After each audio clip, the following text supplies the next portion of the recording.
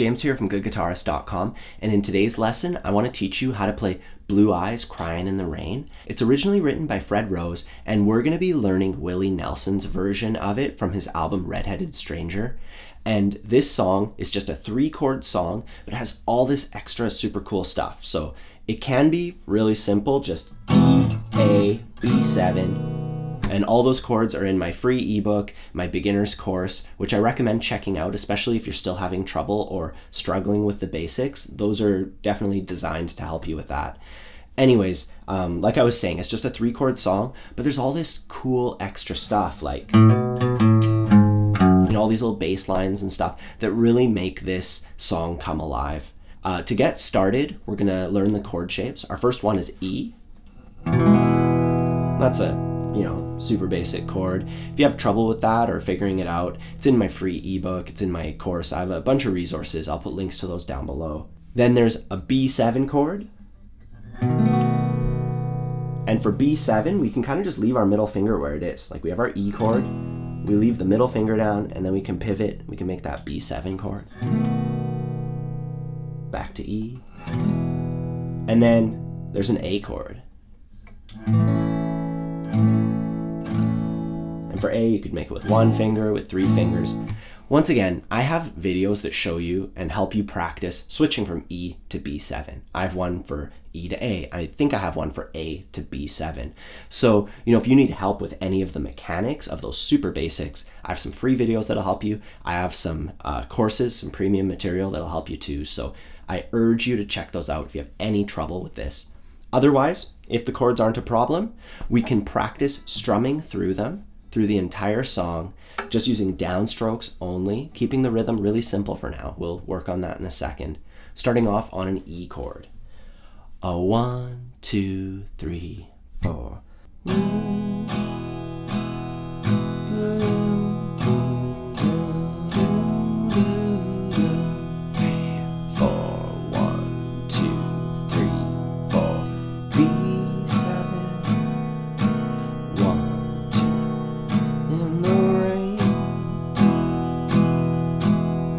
Repeat that same part again.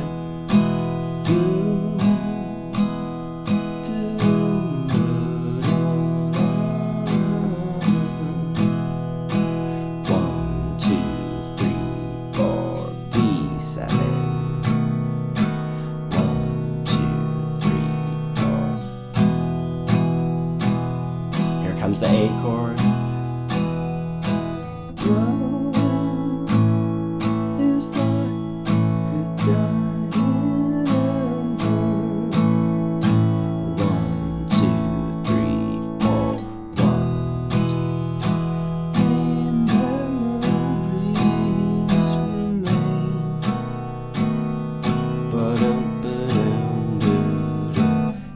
First part.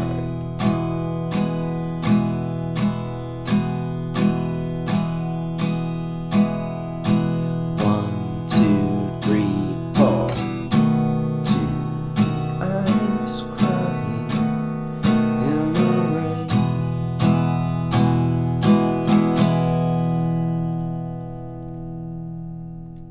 So I always like for my students to learn songs that way, especially if they're not able to, do the finished product right away. Sometimes people can just do it, and they just get the strumming pattern. But most of the time you got to break it down. And that's the first step, just making sure that you can make the chord switches super clean and that's not taking up any of your processing power. Your brain can kind of only focus on one thing at a time. So you have to build this into your muscle memory. And once you have that down, we can take a look at the strumming for this one. And this song uses like a classic strumming pattern for country music. So what I did there was I plucked the low E string, then I went down, up. So that's the first bit. Then I plucked the A string, and then I did a down, up. So it's low, A, E, A, E. Just get used to that. E, down, up, A.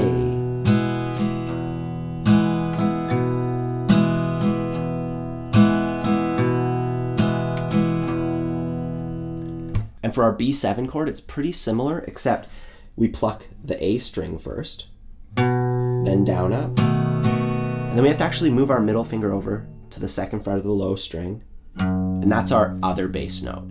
So our middle finger follows which string we're picking. Just try that a little bit. And when you're ready, you can add those down ups. So.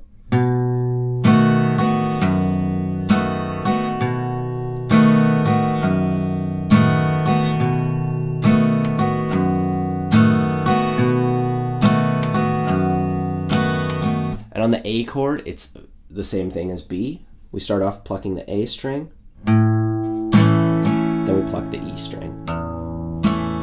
1, 2, 3, 4.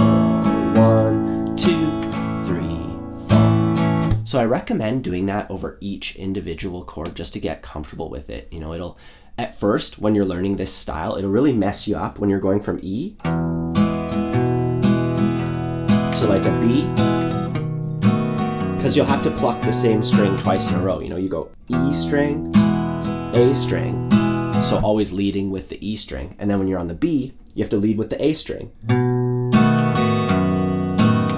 know, and that always messes people up, kind of switching between those two. So I recommend practicing it on those individual chords a whole bunch of times.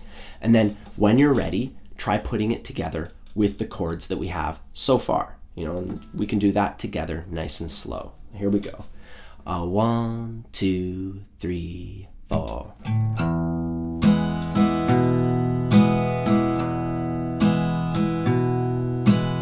Two more. One more. Then we go to B7.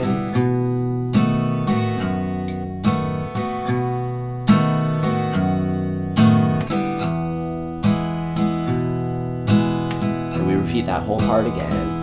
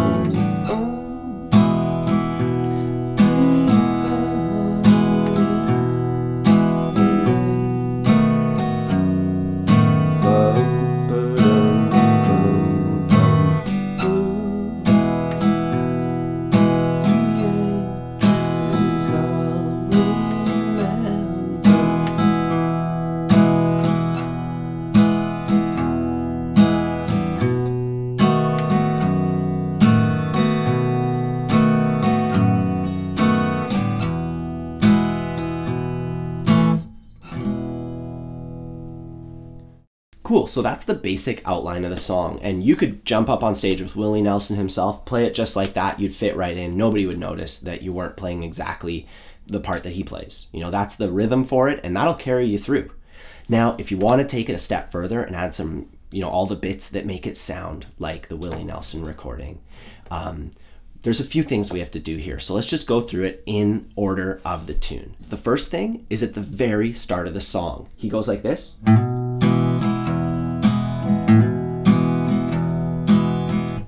First of all, he's reversing the order that he's plucking these strings in. Remember how I said for E, we pluck the low one, then we pluck the A string? Well, here, he's plucking the A string first, then the low one. And when he plucks the A string, he hammers. So he has an open string, and then he hammers his middle to where it belongs on the E chord. So.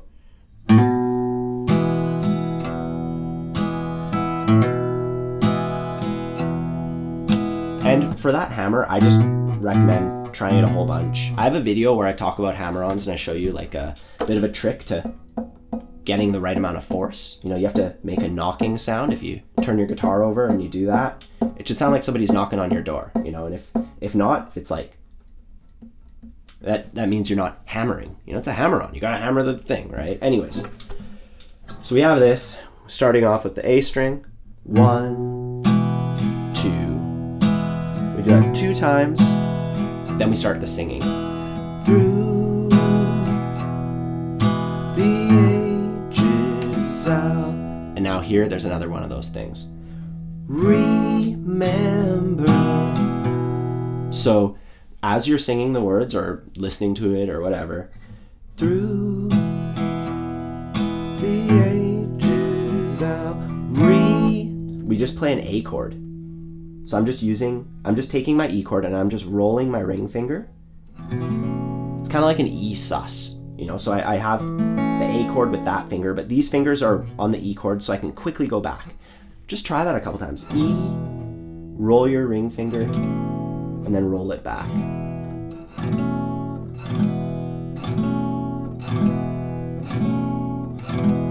Just rolling that finger. So far, we have our pattern reversed. Through the ages out. And now here when we go back to the E chord, we have our pattern the regular way. Remember. And here, there's another difference. We go. So that's on the A string. 0, 1, 2.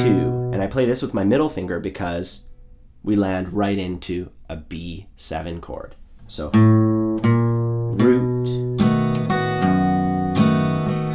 And when we land on it, that acts as the first pluck of our strumming pattern. You know, because our strumming pattern is going.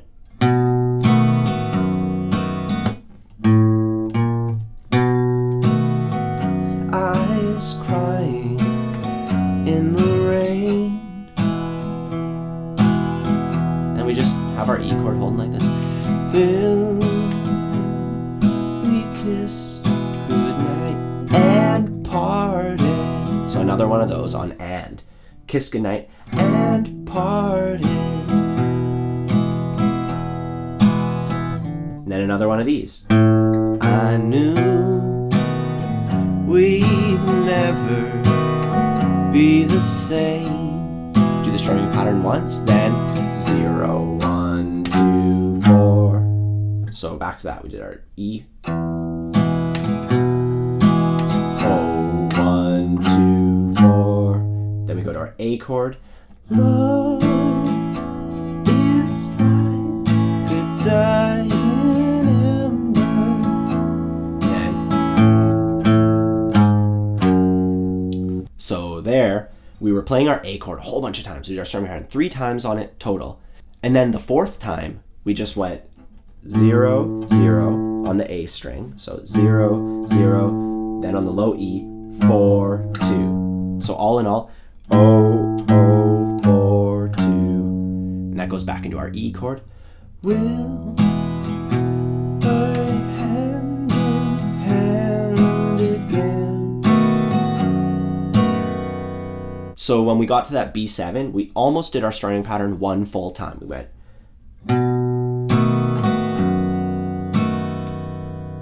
That's all I did. So I didn't go down, up that last time. I just went root, down, up, root, down. And then I go.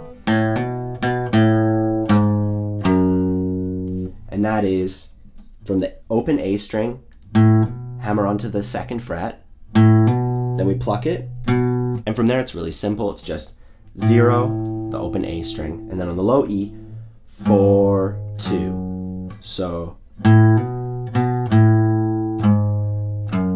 just try that a few times. Hammering to the 2nd fret. 0, 2, 2, 0, 4, 2. And then from there, it's back to the verse, and we've already done all the little tiddly bits for this. Let's just go over it now from start to finish, nice and slow, just so you can see it all together. Here we go. 1, 2, 3, 4.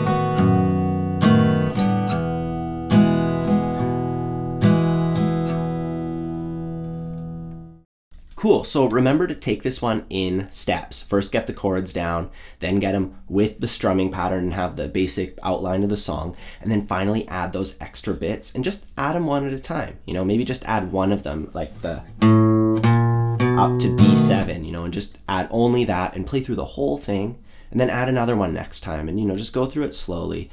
And in time, you'll definitely get this one together. The only other part in this tune is the solo, and I think Willie Nelson's one of the best guitar players ever, so I personally think it's an amazing solo, and I would love to teach it in another video. So I will be doing that in the future at some point. Let me know how bad you want it. I might make it sooner than later. I have a whole bunch of stuff on my little schedule of things to make though, so I might not get around to it too soon. Either way, if you need any extra help with this one, don't forget I have my free ebooks covering rhythm and lead guitar. I also have my premium beginners course for people who are struggling to kind of grasp the basics. And I have a bar chord course coming out any day now. Other than that, have a good time practicing, and I'll see you soon.